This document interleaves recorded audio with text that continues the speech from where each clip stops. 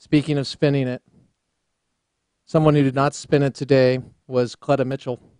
Cleta Mitchell is an American lawyer and activist, and she spoke before Congress. She's an attorney for the Tea Party, and here's what she said today about President Obama's statement of just a few bonehead decisions and not a scandal dealing with the IRS. Roll it. First, the IRS scandal is real. It's not pretend, it's real. Number two, the IRS scandal is not just a boneheaded bunch of bureaucrats in some remote office, contrary to what the President of the United States told the American people on Sunday. And number three, the IRS scandal is not over. It is continuing to this day, and the Department of Justice investigation is a sham. It is a non-existent investigation. With regard to point number one, let me tell you in one sentence what the IRS scandal is. The IRS, at the direction of some political elites in Washington, not in Cincinnati, but Washington, took what had been for decades a process of reviewing applications for exempt status that for a 501c4 organization could be expected to take 3 to 4 weeks. And they converted that process into one that took 3 to 4 years, and in some cases is still not over. That was pretty much right on it, wasn't it? Thank you. Hat tip to Gateway Pundit, among others. I actually saw it this morning on Fox when they did it live. It was very interesting. That said, just to give you an idea, the excuses that they have used, like the rules were too confusing when it came to the IRS scandal of the treatment of Tea Party groups and conservative Christian groups and pro-Israel groups, sometimes one and the same, it's not holding up. Dave Camp yesterday spoke to this, and Congressman Camp pressed the new commissioner of the IRS, John Koskin, about the rules and about how the rule changes and how media attention was the reason for the extra scrutiny coming from D.C., not coming from the local Cincinnati office. Here's part of their exchange where he gives the commissioner a little advice. Roll it. Then I would certainly urge you to go back and look at the facts, to read that email, because in addition to flagging it because of media attention, the Cincinnati worker correctly quoted the IRS's procedures regarding the processing of these kinds of cases. He was clearly not confused. He knew exactly what he was doing. And it was Washington, D.C. that told him to hold and sit on these cases. So I understand that when new subjects pop up, sometimes people are unsure how to react to them. But again, that isn't the case here, and the rules for 501c4 organizations are well established.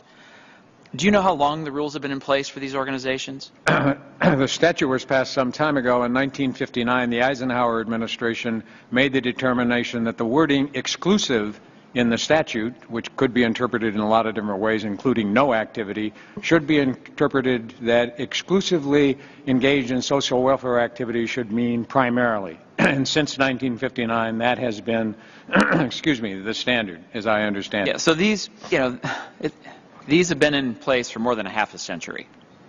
So the IRS and its employees have been dealing with these groups for a very long time, and I think it seems like a stretch to claim the agency was confused after this long. And I frankly give the employees of the IRS more credit than that. Yeah. Again, they tried to point it to the rules being confusing. February 2010, the behavior changed, and the behavior changed because of media attention, not because of the rules or not being able to understand the rules. Once again, we're exposing the fertilizer that the administration has consistently put out, or the defenses of it. Lois Lerner, why did you plead the Fifth? Help me, help you, help us understand that. Not a smidgen, not a smidgen. Email had surfaced between the IRS and Lois Lerner. It proves, and this is coming to us, it proves that the Treasury Department secretly drafted rules targeting conservatives. And they have an email that proves this. Congressman Camp refers to this email. And what he really is saying, by the way, this would be on every major network interrupting all the news if this were a Republican conservative president and this had happened. Mark my words, it would have. The media treating it the way it is, it's unfortunate. It's actually, some people say government acting like this is frightening. Yes, it is. It's even more frightening that we don't have wall-to-wall coverage of these hearings because we have a president that the mainstream media loves to protect, who in essence says, it's a phony scandal. You just call it a phony scandal, it becomes a phony scandal. Amazing. He has such powers of persuasion. Yeah, that's it. That's it. I'd be wary of things ascribed to far-left politicians who are being called the likes of Bill Clinton, Teflon president, nothing sticks to him, because you all are hosing him off regularly.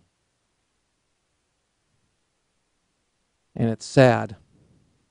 That said, I think things are going to stick. Take a good look at this, where Congressman Dave Camp says, hey, look, this email points to the fact that it wasn't the confusion about the rules, it wasn't any of that. It was about targeting these groups. Roll it. It's a fact that Cincinnati was approving Tea Party cases before getting orders from Washington, D.C. to hold them. And they were processing them without delay and without intrusive questions. Now, through our investigation, we've identified examples of applications coming in, subjected to review and approved from conservative and Tea Party groups that were approved within 3 months. And it was only after Cincinnati highlighted this high-profile media attention that Washington, D.C. got involved. And it was only then that these groups were subjected to what I would call inexcusable delay and harassment. And it seems there's a pretty clear fact pattern that's developing here. And it wasn't confusion. It was Washington, D.C. that caused conservative groups to be targeted and harassed. And so, understanding that, we go to part 2. He continued. Roll it. Now, the attempt to mischaracterize the targeting is being driven by confusion, or as the President said, boneheaded decisions out of a local office, and that's a quote from the Commander-in-Chief, is bad enough. What's worse is the administration's attempt to mislead the American public about the reason for the proposed regulations. And the truth is that our investigation has revealed that the regulations weren't drafted as a remedy to targeting. In fact, they were being worked on in 2011, during the time of the targeting, as another line of attack against these groups. Now, Commissioner Koskin and the committee has found IRS emails from 2012 in which the IRS and Treasury discussed working on 50C regulations, quote, off-plan. Do you know what off-plan means? Do not know what that would have meant in 2012. Well, I'm pretty sure that means hidden from the public.